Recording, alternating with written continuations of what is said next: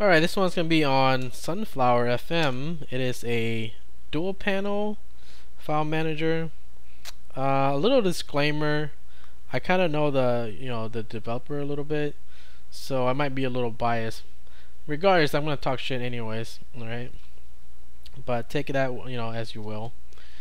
I've never actually used one of these before, so the first time I used this, I was kind of confused also.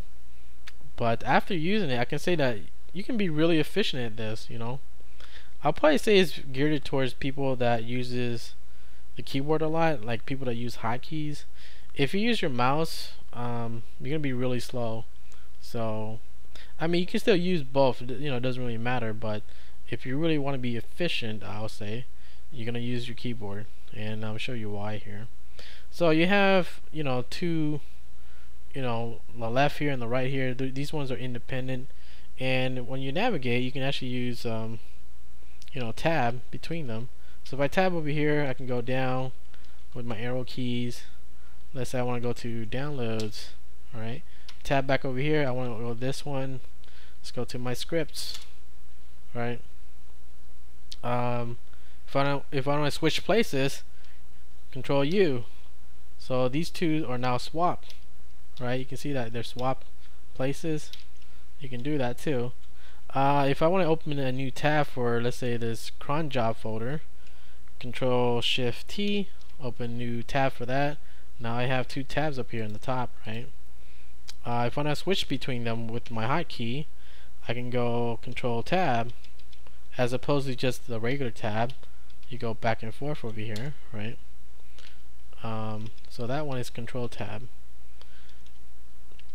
Wait, another one is Control W to close the tab. You want to do that. If you want to clone this, it's just Control T, and now you have two folders that are named scripts, right? So that's what you can do there. If you want to open a terminal from here, we can go Control Z, and we open a terminal, and it opens to that location that we're at. So we're at the script folder, and it'll open it there, right? And it can go ls or whatever commands you do. But Control W, close it, and I think that's pretty much for that part. Oh yeah, if you have files, let me give you an example. Let's say I want to highlight all the files that has sh in it. So you can see right here it says sh, whatever. I can go Alt plus, and I just select the sh only. They don't really have an unselect, so you can actually go Control R to reload. So that's how you unselect that I know of. So that's what they got for navigation wise. Let's get to the stuff that I don't like at the moment. Okay, they do have this backspace here to go back, right, to go back to a directory. What else we got in here? So you have go back to a directory or anything like that. Now by default, when you're typing something, it goes down to this thing down here. At first I thought this was a location path, but it's not. It's actually your command prompt, which I did not know that. If they actually put a dollar sign there, then maybe I would have guessed that, but I didn't know that. I thought this was a location path. So let's say if I wanted to go to my beta or something folder, I try to type in beta to go in there, which doesn't work. This is actually your command prompt, like I said. So if you do an ls or something, now if I do an ls or something right here, it hangs. It doesn't let me continue. See, it just hangs here. I have to do a refresh, so probably a little buggy also. Oh shit, I think I closed that by accident. Open it again. But yeah, this is your command prompt, and you can do some basic stuff with it, like let's say I cd into my downloads folder, and then you can go to your downloads folder. But yeah, I don't think they should put that by default there, and I don't think they should do when you're typing something. Normally when I'm typing something, I want to search for my files that starts with that letter. But if you do that here, just typing something, it goes here, which is very annoying.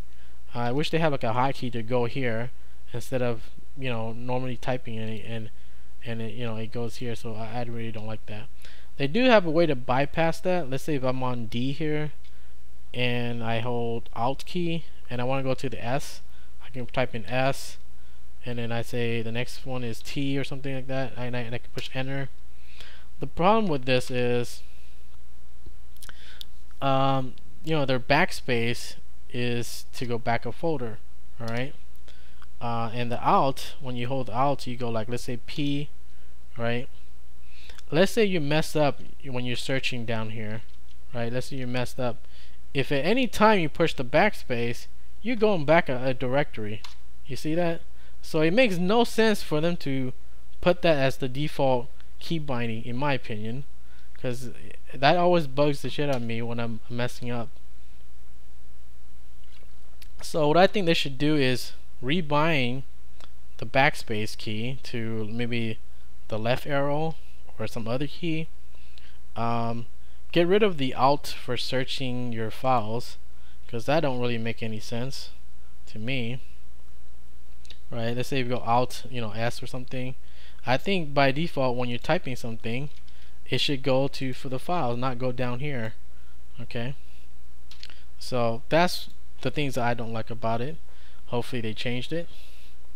Because right now, I think this bar down here is pretty much useless. Because if you want to really use the terminal, we're gonna bust out a real terminal. We're not gonna do it from here, which is very limited, and you can't even see what you're doing. And the terminal doesn't even load up really well. So that's just my little thing with it. Can you fix all of this by yourself? Yeah, you could. You can change like the hotkeys to it, but as of right now, like the default, the way that they have it, it just doesn't make sense to me. Another thing that doesn't make sense to me, or maybe they're gonna fix it or something, I'm not sure, is that you know how you can open a tab. Let me see here, right click, and without me right click on open new tab. The funny thing is, in Nautilus it's the opposite of this effect, right? In Nautilus you can actually middle click to open a tab. In here you can't middle click to open a tab. You can actually middle click to close it, but you can't middle click to open it. So it's very inconsistent, In Nautilus is the opposite effect. You can actually middle click to open a folder in a new tab, but you can't middle click up top here to close it. So I don't know why, man, but so you can middle click to close it, but you can't middle click to open it. Other stuff you can do, say for example, you can actually drag it like in your browser. You can drag it if you want to do the dragging with your mouse, but it's up to you, right? So those are my little things that I didn't like about it. Hopefully they fix it and change it. And as far as the hotkeys, like I told you guys before, you can actually go and change it. I'll show you that in a minute. But some other stuff they have in here is, let's say you want to bookmark. So right now we're in the script folder. We can actually control D to bookmark, and we'll call this, I don't know, scripts or something, right? Hit OK. Let's go to a different folder like cron jobs. We'll control D to add a new bookmark. We'll call it cron and hit OK. And if you want to see your bookmarks, you can press control B, and these are bookmarks that we just created. And there's actually a hidden one that they don't tell you, but it's your home folder. Okay, now the way that you would activate these bookmarks is Alt and the number. So Alt 1 is always going to be your home folder. I don't know, that's just the way they said it. Okay, Alt 2 is your second one that we created, or the first one that we created for our bookmarks, I mean. So Alt 2, Alt 3, Alt 1 is always home, right? So that's how you can navigate between them really quick. Or you can do that from this thing here that for bookmarks. You can do it from here if you want to do that.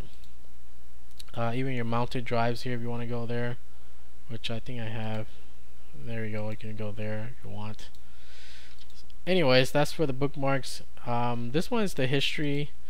Any location that you've been through, you can actually go to it again. So you can go here, you can go here, whatever it is. And this one is to open the terminal. So there you go. Okay, close it. I think that's about it for the navigation part and the annoyance that I had. let's see what they have up here. Alright, they have the preferences. Alright, so stuff that you can display. I mean, you can go here and look at it. This is not that important right now. Terminal, you can change the font size if you want to do that. Yeah, okay. Oh yeah, the toolbar here, well, you have to go and enable this thing first. What is it? The view, show toolbar. And then you can go back in here and then add the toolbar options. Let's say you want, what do we have in here? Like the home button. So we'll call this, I don't know, home. Add the sucker, save. And now you have a button for home up top here. So I can click on home and go back. That's what you can do for there. Preference, so let's go bookmarks, which I already talked about. The commands here, you can use any commands you want, like for example, what do we want to do? You can do bash command. Let's say for example I want to add, I don't know, let's say open pics. We'll use display. How about that? Display. And the default thing they'd use is %s. It means for a selected file, so it only works on the selected file. And save, close. So let's say if I select this, where's my pictures? Oh yeah, let's say for example, I don't know, what do we got here? Hopefully it's not a bad image. So let's say I select that picture, and I can go to commands and then open pics. And there you go, it opens that picture using image magic display command, whatever. So that's that. I think, what else is there we did? No, I think that's about it for the commands. You can use whatever commands you want, like if you want to convert something or whatever, you can do that. Other stuff that they have in here is plugins. I saw it somewhere over here earlier. Yeah, like advanced rename. These are some of the plugins that they have by default I can enable. So if you want to, you know, change it to different case or whatever, right? This one's like capitalized or lowercase. This one's for audio, so any your MP3s or something like that, it should work with your renaming. I'll let you play around with that. But yeah, that's what they got for the plugins. I think it's about it for. Oh yeah, they do have this other one. It's called Fast Media Preview. I kind of like this one. Okay, so you see how when you go to different pictures, or I think even videos, you can see that there's a little preview of it. So I like that. It's very quick too, you know. So they do have a preview if you want to do that. And what else is there? Oh, they have this command bar if you want to do that. I think it looks like, I'm not sure what the program called, but yeah, I've seen this before somewhere. Anyways, you know, you want to copy, move, or create. Oh yeah, that's the thing I forgot to talk about. If you want to copy stuff, you know, you can do it from here, or you can use it from your keyboard. Let's say this one I want to copy selection. What is this? Yeah, selection 007 here.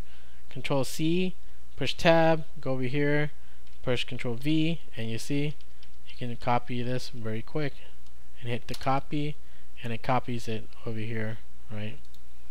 So that's how you can do that. Very efficient. Yeah, that's probably it for this program. Let me see what else they have down here.